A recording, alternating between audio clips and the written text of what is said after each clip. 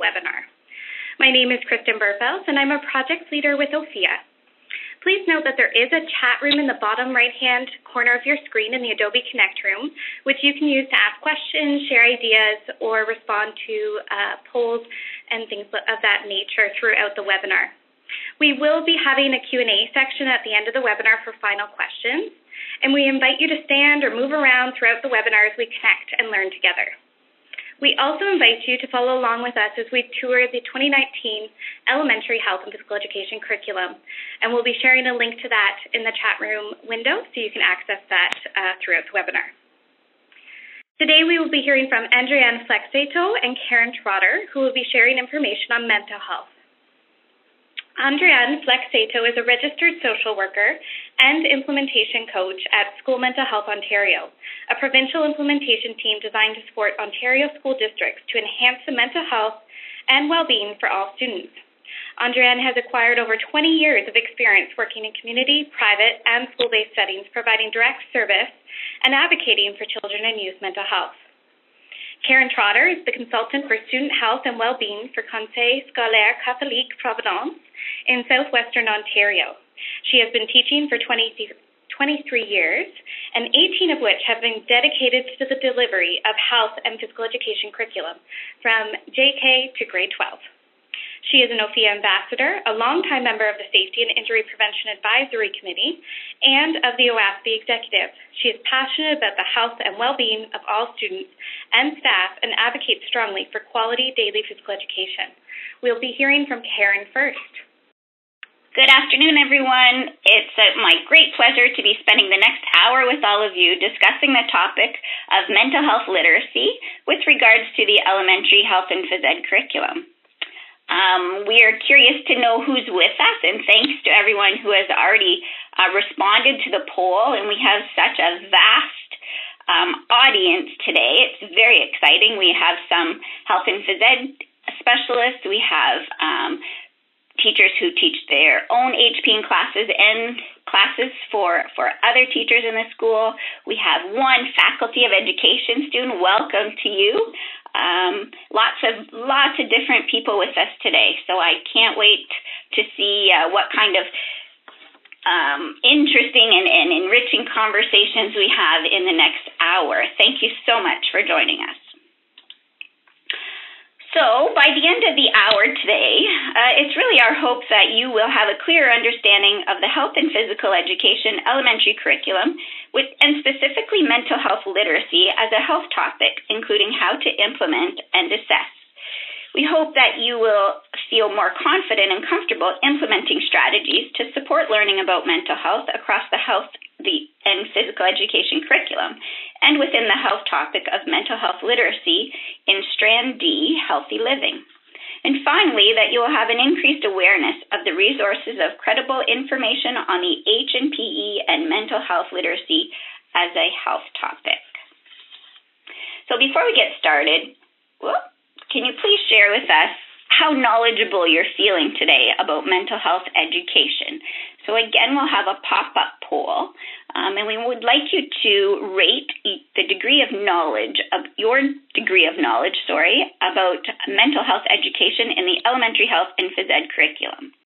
So we have lots of people who feel like they have a fair amount of knowledge. That's fantastic. Some a great deal, some not so much. Well, hopefully you all will find some nuggets of information that'll be useful for you today. Now we're going to hear from Andréanne, who's going to share with us some invaluable information regarding mental health and mental health literacy. Well, good afternoon, everyone, and thank you so much, Karen and Kristen, for the introductions and for getting us started. And thank you all for joining us today. I see some familiar names on the line today, so welcome. I'm so pleased to be here on behalf of School Mental Health Ontario and working alongside OPHEA on this very important work. So thank you very much for having us here with you. To get us started on the discussion on mental health, let's take a look at some data from Ontario's Student Drug Use and Health Survey and the Ontario Child and Health Study. So the good news is that overall, most students report feeling mentally well, with about 81% of students rating their mental health as good, very good, or excellent. So it's good news, right? Unfortunately, of those students who do have a mental illness, unfortunately, 22 to 34% will have access. Only the 22% will have access to professional mental health support. And although 31% of students indicated on the surveys that they did experience psychological distress, they didn't necessarily know where to turn for help. So this helps us sort of identify where we need to target our supports and what we should be doing next. But just if you don't mind playing along with us, what role do you think schools play in supporting mental health? So why don't you take just a moment and share your thoughts in the chat pod. So we won't have a pop-up window here, but if you can just start writing in the chat box. First of all, to let us know that you're still there, and to let us know really what you think the role schools play in supporting mental health. So I'll just give it a few moments because I see people are quickly typing along. I wonder which one's going to pop up first. Okay, awareness and prevention strategies. Great. Yeah, indeed. To identify agencies that can provide mental health assistance. Okay, good. So it's really about also making the connections, right, with our external partners and how kids can get the support that they need. So huge, yes, so a huge role, right? So many kids are struggling but don't always communicate openly with homes guardians. Okay. Develop awareness of what mental health is. Yep. Offer strategies for daily coping with stress. Great. And students spend most of their time at school. So, of course, it's a great place for us to play an important role. Oh, and they just keep coming in. So I'm reading them furiously, but I'm not going to cover all of them. I think it's a really good way for us all to get a good sense of, why it's important to talk about mental health at school. These are really all great examples. And, so thanks for your reflections. And yes, more and more we recognize that school environments do play a critical role in mental health promotion. And by school environments, I mean, staff, right? We are the ones who are working within schools, so we have that role to play.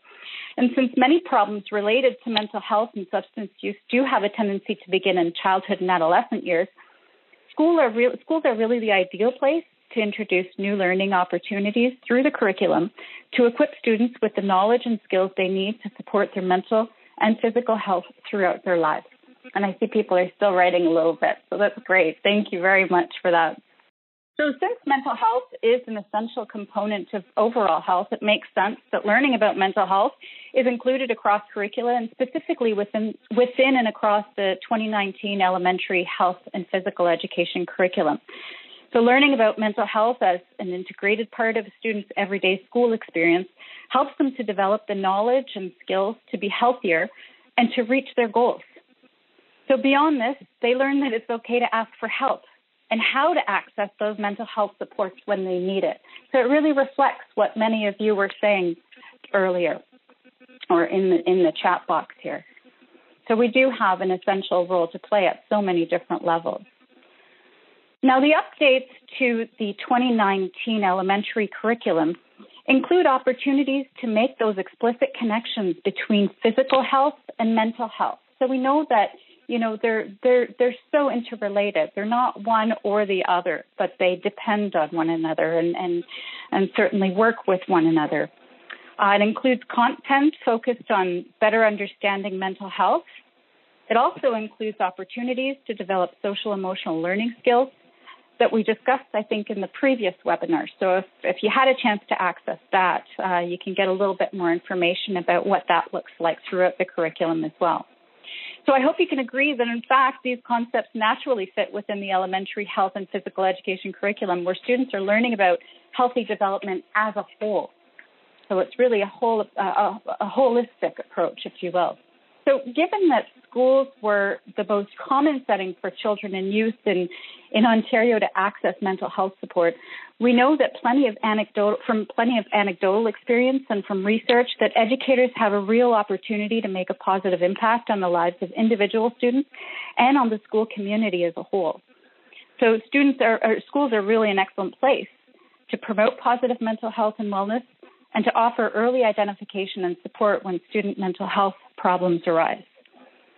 So I'm not sure if you're familiar with the Here Now Ontario survey or the report. It's going to pop up in the chat box momentarily. But it's a recent report on student learning preferences related to learning about mental health. So what's interesting and not surprising to us is that the results indicated that students would much prefer to learn about mental health from teachers as part of their everyday educational experience. So if you get a chance, you're welcome to check out the report that is it's listed here in the box. So when we talk about mental health, we want to make sure that we understand the difference between mental health and mental illness. So there are two concepts that are often mistakenly used interchangeably. So to begin, let's take a look at how mental health is defined. So the World Health Organization defines mental health as a state of well-being in which every individual realizes his or her own potential, can cope with normal stresses of life, can work productively and fruitfully, and is able to make a contribution to their community. Now, the Public Health Agency of Canada extends this understanding as the capacity of each and all of us to feel, think, act in ways that enhance our ability to enjoy life and deal with the challenges we're faced with. And it's a positive sense of emotional and spiritual well-being that reflects the importance of culture, equity, social justice, interconnections, and personal dignity. The definitions also reflect a First Nations mental wellness continuum that also considers mental health from a holistic perspective of hope, belonging, purpose, and meaning that's rooted in language and culture. So I don't think that these are concepts that are unfamiliar to you, but it's really important to make sure that we understand this distinction. And so when we talk about mental illness, we see that it's defined by mental health, Health Canada, as a range of illnesses that are characterized by alterations in thinking, mood, or behavior associated with significant distress and impaired functioning. So 1 in 5 Canadians have a diagnosed mental illness. Now, here, the dual continuum can help us visualize the interaction between mental health and mental illness. So it highlights that it is possible to experience positive mental health while also living with mental illness. So as well, one could experience poor mental health without necessarily being diagnosed with a mental illness. So for some, I often try to explain the concept a little bit differently and use the example of someone who may have an illness like diabetes. So this person can, in fact, lead a very healthy lifestyle by adopting everyday healthy practices, by receiving ongoing medical care, and by following recommended treatments and care. And so a similar relationship exists between mental health and mental illness. So when we talk about mental health literacy, which is something that that has been included in the curriculum, we refer to acquiring knowledge about mental health and mental illness. So the concepts that we just briefly took a look at by exploring and reflecting on our beliefs and attitudes related to mental health, and by building confidence in skills and actions that encourage positive mental health at school, at home, and in their communities. And it matters because it allows us to foster the conditions that support mentally healthy classrooms. It helps us to understand our roles and your role as educators in supporting student mental health. And it helps us to recognize when a student is struggling and in need of further support. So recognizing those signs, right? Those signs that we're not quite sure what's going on with them. And also to know where to turn for help when the student is struggling. So these are all very, very essential when we're thinking about why it's important to have some understanding about, some kind of mental health literacy. So learning about mental health through the curriculum has been strengthened in 3 intentional ways. We know that there's strong evidence that learning about mental health in schools can contribute to the development of positive mental health. It contributes to reducing stigma about talking about mental health, specifically in connection to overall mental health. And it provides opportunities to build skills for help seeking, And it may even reduce emotional and behavioral problems through the development of social-emotional learning skills and a positive psychosocial environment. So a well-rounded curriculum can be a valuable instrument in ensuring comprehensive school-based mental health promotion and a community-wide approach to mental wellness that promotes mental health and helps prevent mental illness. So this is really what it's about. We want to try and change that trajectory, right? We want to build those skills and build the awareness and the literacy to help us change how students are experiencing their mental health.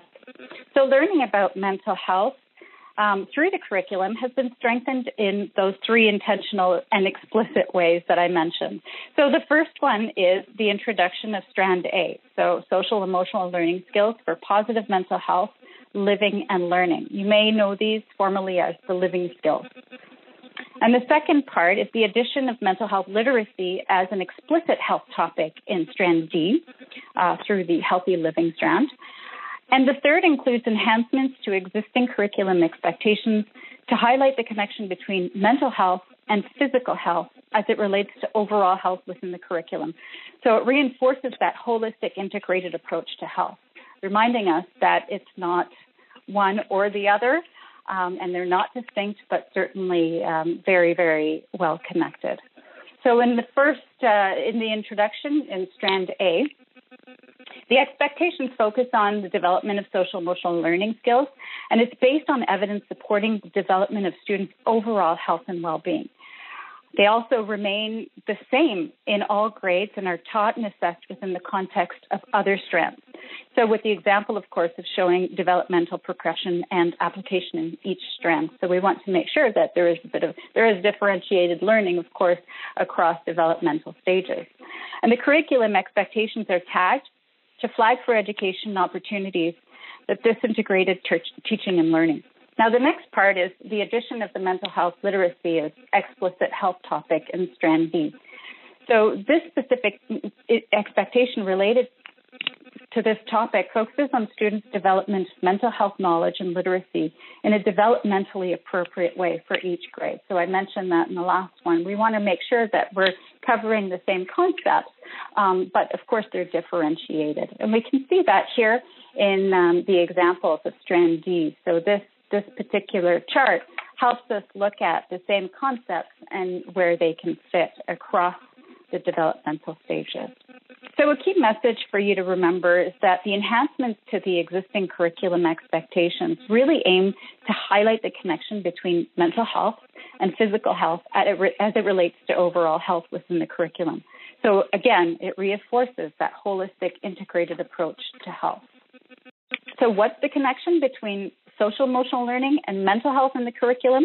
So the point is that students learn these skills together and across other parts of the curriculum. So again, they're integrated, and developing those skills to support mental health is something that can happen across the curriculum, beyond the curriculum, throughout our everyday school experiences, and at home and in the community.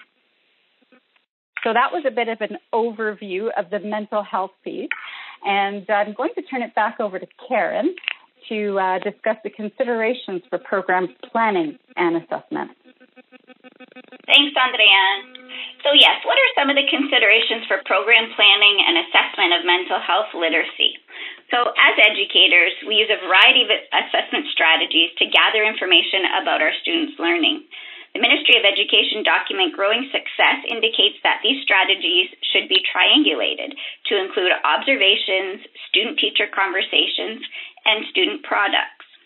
Many of the mental health literacy learning expectations, I forgot to switch the slide, can be assessed and evaluated through conversation and observations with students and occur over time. Examples could include, but are not limited to, student self-assessment or reflections, exit passes, journal entries, student-teacher conferences, and anecdotal recording charts.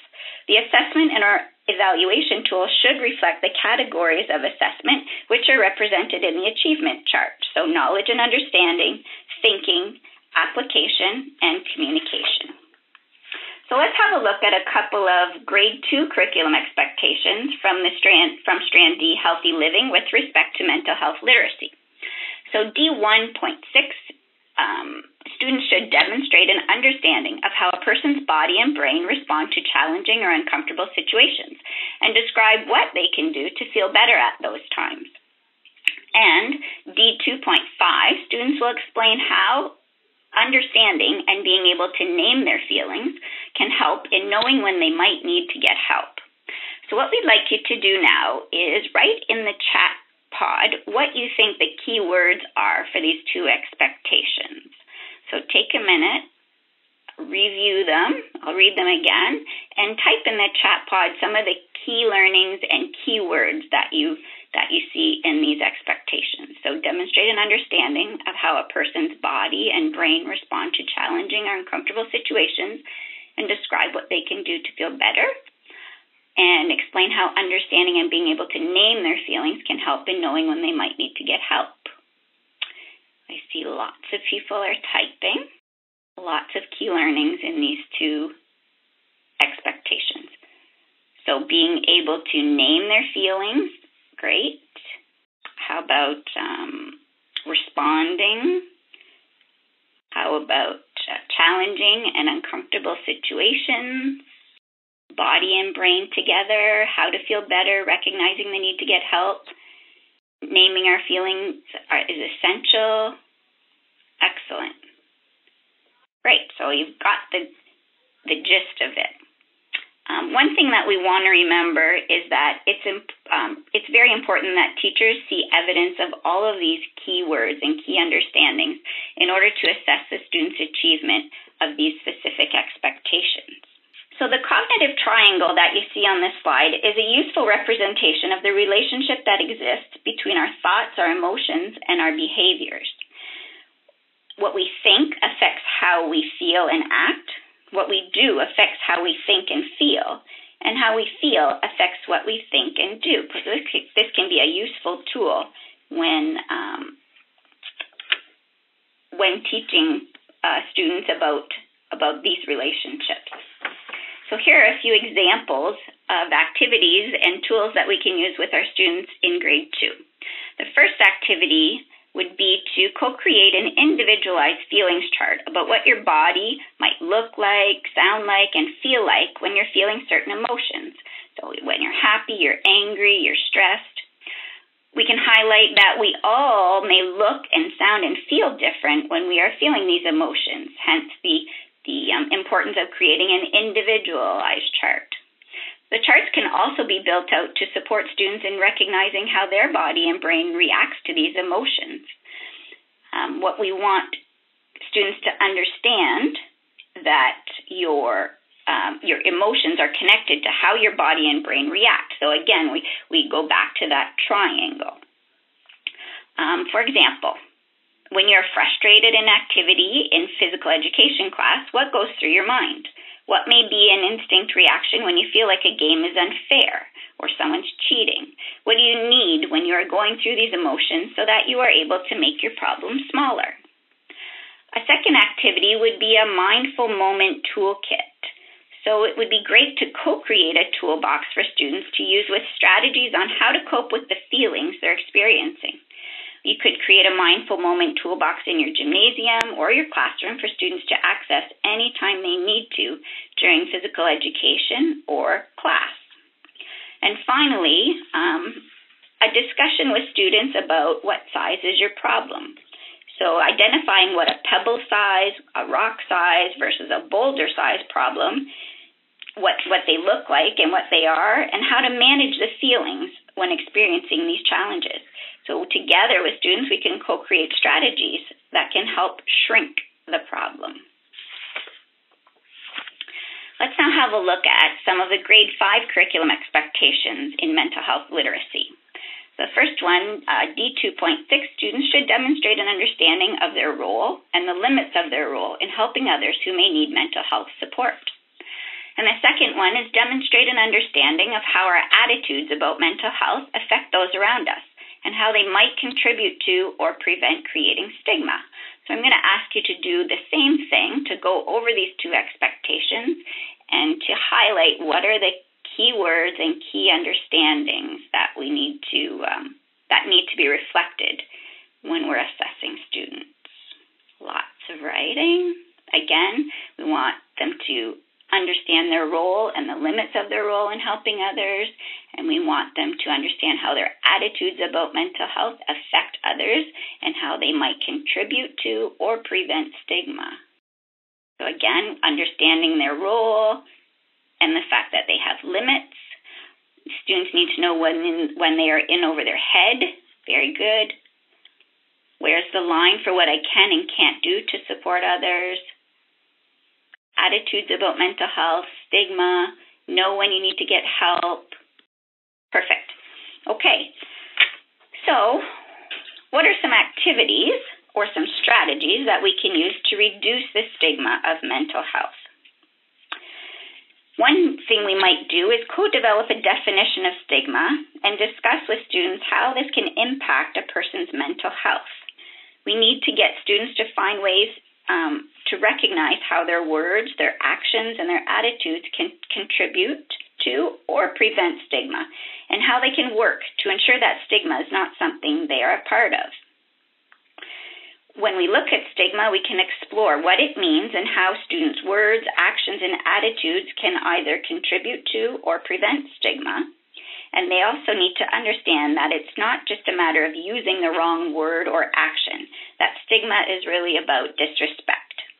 So the Canadian Mental Health Association, canwetalk.ca, proposes the WALLS acronym to reduce stigma, which is what you're seeing on your slide.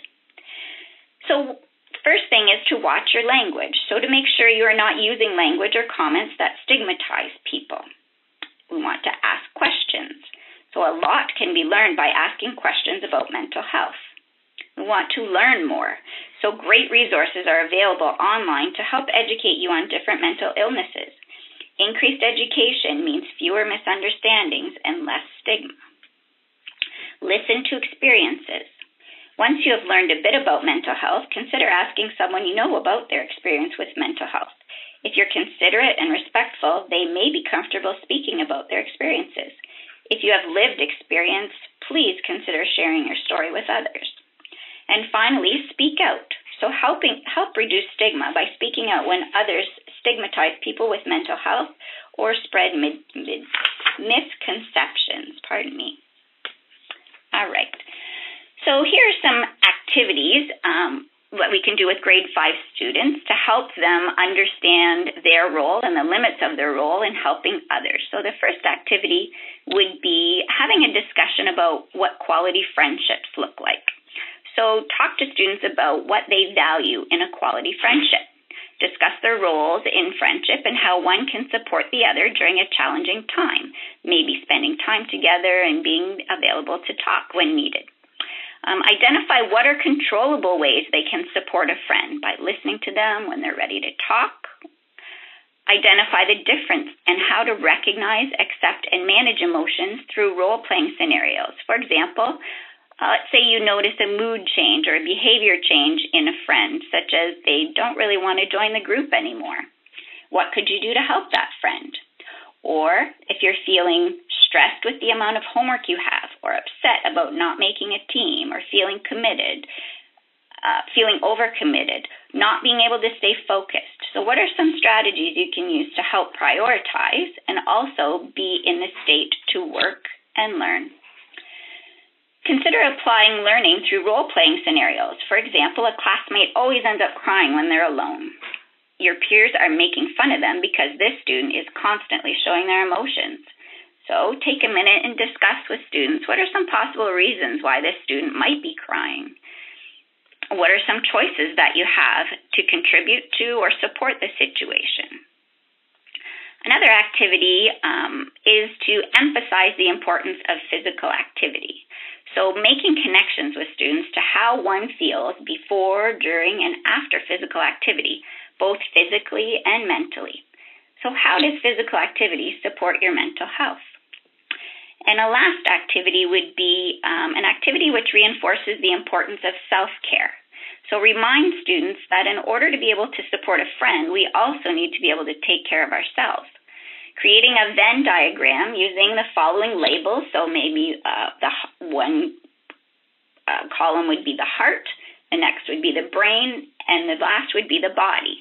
So we want to brainstorm ways to care for each of the three areas. For example, in order to take care of our heart, we need to exercise. We want to do good deeds for others. We want to eat properly. To take care of our brain, we need to do some reading and learning. We need to decrease our screen time and spend some time and social interactions with friends.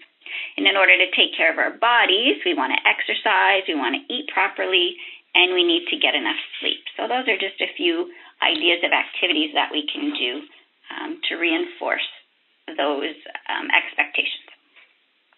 And finally, let's look at an expectation from the grade 7 curriculum. So students will demonstrate an understanding of the relationship between mental health and mental illness and identify possible signs of mental health problems.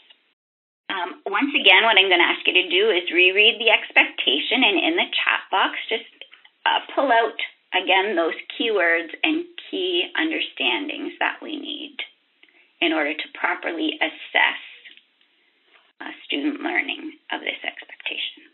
Lots of people typing.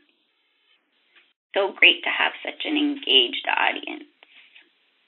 We have relationship, definitely mental health, mental illness, the relationship between the two, mental health problems, what is mental health, personal characteristics, illnesses can be managed and people can lead essentially healthy lives. Excellent.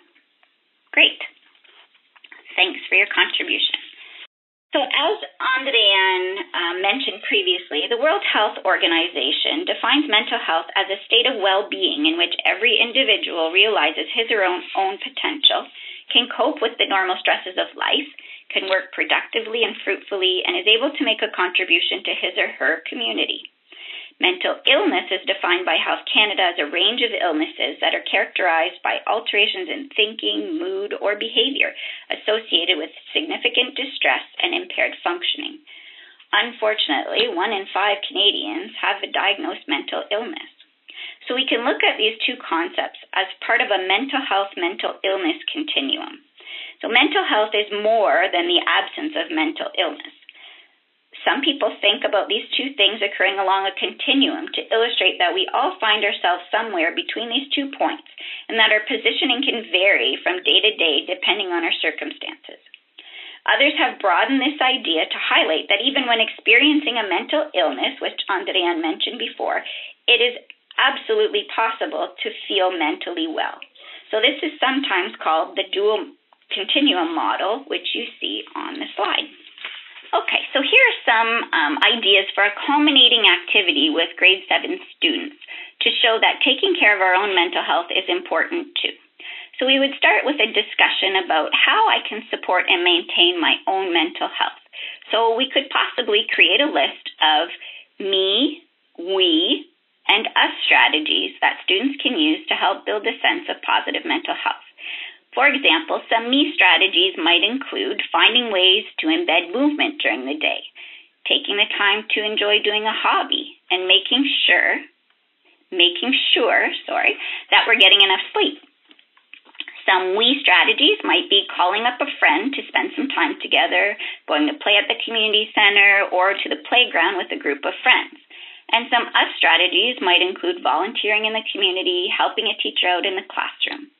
So once we've completed these lists, we might reinforce, let's say, the me strategies with an activity like taking students through a variety of non-traditional physical activities, so things that we don't do normally, yoga, swimming, bowling, tobogganing, and ask them to assess how they feel physically and emotionally before, during, and after the activities. So how do you feel physically and emotionally after doing these physical activities?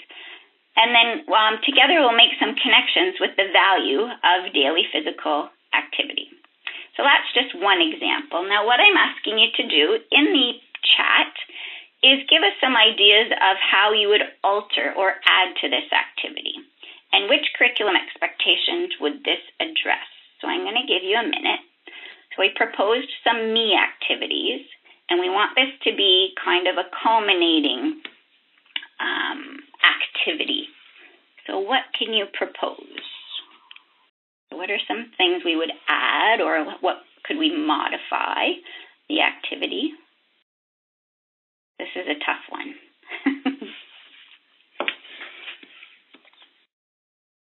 Like developing a lesson plan in 30 seconds. Go. Here we go.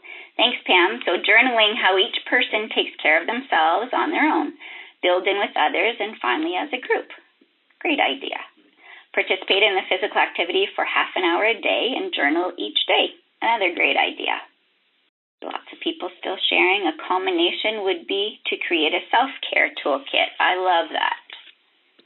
All right, so I'm going to let you continue to read everyone's great ideas. So here are some additional video resources that may help support student learning about mental health and mental health literacy. The first one is called We All Have Mental Health, and it's an animation designed to give young people aged 11 to 14 a common language and understanding of what we mean by mental health and how we can look after it. It could be used with students in grade 7 as it's related to mental health and talks about signs of potential mental health problems. Or it could be used with grade 5 students as it talks about how to seek help, starting with friends, and then also lots of ideas about self-care. The second video is Break the Stigma, and it brings to light the idea that it's not easy to admit that we or someone we love might have challenges managing our thoughts and feelings.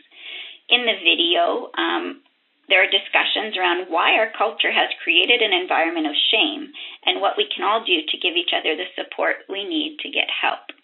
And finally, the third video is the Duchess of Cambridge introduces animated film on mental health. So in this video, there are references to the small and big problems that we talked about earlier with the rock analogy, and who to talk to. So probably it would be best to support the expectations in the grade 5 curriculum. So do you have any resources that you use for reference or in the classroom? And if you do, please share with us in the chat pod. So what are some of the assessment and evaluation fundamental principles we need to consider when we're assessing mental health literacy? So what I'm going to do, since we have a bit of time, have you had any assessment concerns voiced to you about, assessing mental health and mental health literacy? So any concerns or anything you can think of that might be a concern for educators? So if you can think of anything, just pop it up in the chat box, and maybe together we'd be able to co-create some strategies for you. So any issues or any concerns right now about assessing mental health and mental health literacy? We have a couple people typing. It's not really, I know it's a tough topic. So how can we assess students' mental health? Interesting question. And I have to say that that's not really our purpose in the curriculum, and we'll talk about that in a minute. And remember, if you have any solutions to these challenges, please feel free to type them in the chat box. Are students comfortable sharing? We know that not always, especially if they're in a situation where they don't feel comfortable. If there's a new teacher or someone different. Thank you for the resource share, Karen. The Stress Lessons Toolkit, grades 4 to 6. And if I understand correctly, there are resources, and even in French, for those of you who maybe are teaching immersion, resources now for grades 1 to 3 as well. Okay, so we bring up lots of interesting challenges, and I'll let you keep typing, but we'll move on just a little bit. So to address the question, how can we assess students' mental health? And as I said, that's not really our objective. So as educators, we are not assessing students' mental health. We are simply assessing their understanding and ability to demonstrate their knowledge of mental health. So it's kind of just like we do we don't assess students' eating patterns when we're assessing healthy eating, but we're really assessing their understanding and their ability to demonstrate their knowledge on healthy eating, right? So we're not evaluating what they're eating or what their habits are, but their ability to understand the knowledge about what they should be eating and what their habits should look like. So on the slides, you see images of two documents which are vital in support of assessment and evaluation practices. So the primary purpose of assessment, we know, assessment and evaluation is to improve student learning. So in this webinar, we'll focus on growing success in the 2019 elementary curriculum. The curriculum is comprised of content and performance standards. The content standards are the overall and specific curriculum expectations identified in the curriculum documents for every subject and discipline. The performance standards are outlined in the achievement chart, which is provided in the curriculum documents for every subject or discipline. And in our document, it's found on pages 52 and 53. So the purpose of the achievement chart is to provide a common framework that encompasses all curriculum expectations for all subjects and courses across grades. It's to guide the development of high-quality assessment tasks and tools, for example, rating scales and rubrics. It's to help teachers to plan instruction for learning and to provide a basis for consistent and meaningful feedback to students in relation to provincial content and performance standards. And finally, to establish categories and criteria with which to assess and evaluate students' learning. The achievement chart supports criterion-referenced assessment and evaluation and identifies 4 categories of knowledge and skills. As we know, knowledge and understanding, thinking, communication, and application.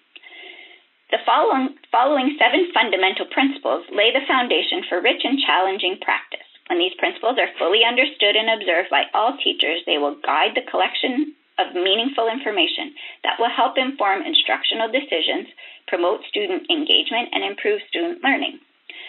To ensure that assessment and evaluation and reporting are valid and reliable and that they lead to improvement of learning for all students, teachers use practices and procedures that are fair, transparent, and equitable for all students, support all students, including those with special education needs, those who are learning the language of instruction, either English or French, and those who are First Nation, Métis, or Inuit. Practices that are carefully planned to relate to the curriculum expectations and learning goals, and as much as possible to the interests, learning styles, and preferences, needs, and experiences of all students. Practices that are communicated clearly to students and parents at the beginning of the school year or course and at other appropriate points throughout the school year or course. Practices that are ongoing, varied in nature, and administered over a period of time to provide multiple opportunities for students to demonstrate the full range of their learning. Practices that provide ongoing descriptive feedback that is clear, specific, meaningful, and timely to support improved learning and achievement. And finally, to develop students' self-assessment skills to enable them to assess their own learning, set specific goals, and plan next steps for their learning. So we're going to put you to work again. So what I need you to do is reflecting on the first 4 months with your students. In what ways are you supporting mental health and mental health literacy in your health and physical education classes? So that would be what in the first, in the chat box, not the chat box, you have 3 chat pods on your screen now. In the second chat pod, we'd like you to let us know what would you like to learn more about. And in the third one, what additional supports would be helpful to you? Okay, so feel free to type in all 3 boxes or whichever ones you choose. So again, number 1 is in what ways are you supporting mental health literacy in your classes? In the second box, we would like to know what would you like to learn more about? And in the third box, what additional supports would be helpful to you? So Rebecca says she uses the developmental relationship to express care and share the power. This is the third box is always the one that's full, but additional supports would be helpful. So Allie says that complete unit plans for the new curriculum would be nice. More classroom activities would be helpful. Andrea would like to learn more about additional strategies to use with students to build their strategy toolkit. Pascal says partnering with public health nurse for a bit of co-teaching and collaboration on other projects where she is able to establish and foster relationship with the students. That is so important. We were talking about students being comfortable. So topics that we address in the healthy living strand are difficult to discuss. So it's so important to develop those relationships with the public health nurses so that students do feel comfortable. Reading books related to the topic, discussion about zones and showing care. Zones of regulation, again, very good. Mentally healthy classrooms resource. A quiet room with different activities, excellent. I lead and collaborate with TPH in my school in healthy school certification, fantastic. Again, zones of regulation. So many great. Yes, so many. The Mind Up curriculum, Indigenous worldviews. Wow, we're really doing some great things already. Ensoling our schools, great resource for all students, but excellent Indigenous perspectives. Thanks, Joe. Angela would like to learn more about how mental health connects with inquiry. Whoa. That would be a great project, Angela. Jody is looking for interesting short video clips that can illustrate some of the topics in a way that is relatable to the age group. Andrea she encourages a positive and healthy learning environment so students feel comfortable and safe. So important. I don't think we can enforce or reinforce that enough with teachers. Pam would like to know ways in which students could evaluate their own mental health in order to increase self-awareness and the need for so many great things. We appreciate all of your input. There were so many great ideas. I feel like, some of the questions that were asked in the third pod can almost be responded by some of the great suggestions in the first pod, because there were so many things, so many great ways that some of you are already teaching about mental health literacy. And so those two really connect nicely. Thank you so much for that. Wonderful. Thanks for making those connections too, Andréanne. So we are going to move now into some additional resources. So we are just going to flip the slide here and then share the links to some of the Ministry of Education resources. So that includes the website as well as information for parents and, of course, the Growing Success document that we have. And we will include the links in the chat pod. And I would encourage you to continue to share additional resources that you've used, that you're planning on using. Please add them into the chat box so we can all continue to share that information. And we will pass it back to you, Andréanne, to talk a little bit about some of your resources. Great. Well, I'm happy just to do a quick overview of some of the resources you can find at School Mental Health Ontario. So the website is listed right here.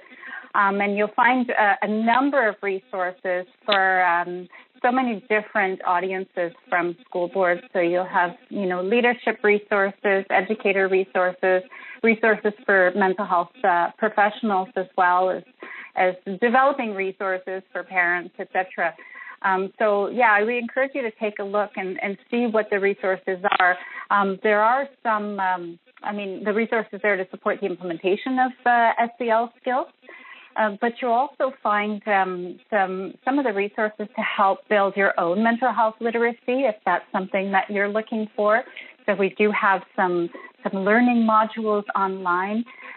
We're also working closely with the Ministry of Education to develop some learning modules that you should be able to access in the next little while. So we'll certainly make note of that and let you know when they're available. And you'll probably learn about that also through your own mental health leadership teams at your board. So talking about great resources to tap into, those mental health leaders are really great. So School Mental Health Ontario does support the school boards, and so you'll find a lot of those resources online there. I noticed that somebody also mentioned the everyday mental health classroom practices from H&PE.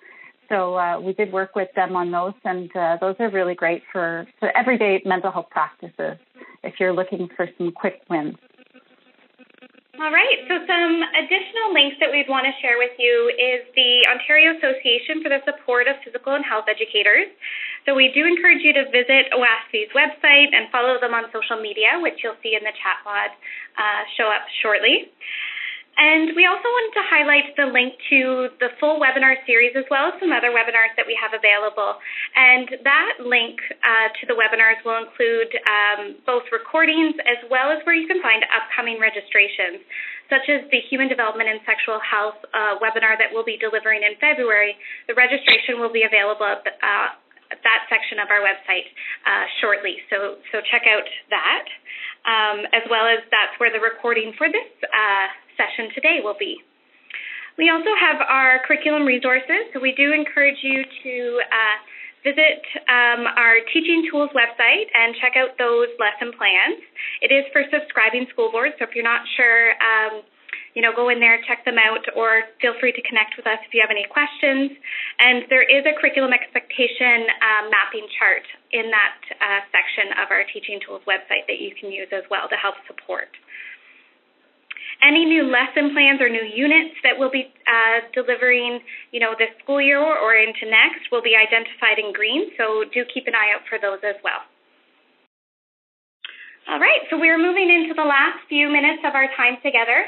So we did want to allow an opportunity, if you have any questions for Andréanne or Karen or any other participants that are on the line, to feel free to add those into the chat room.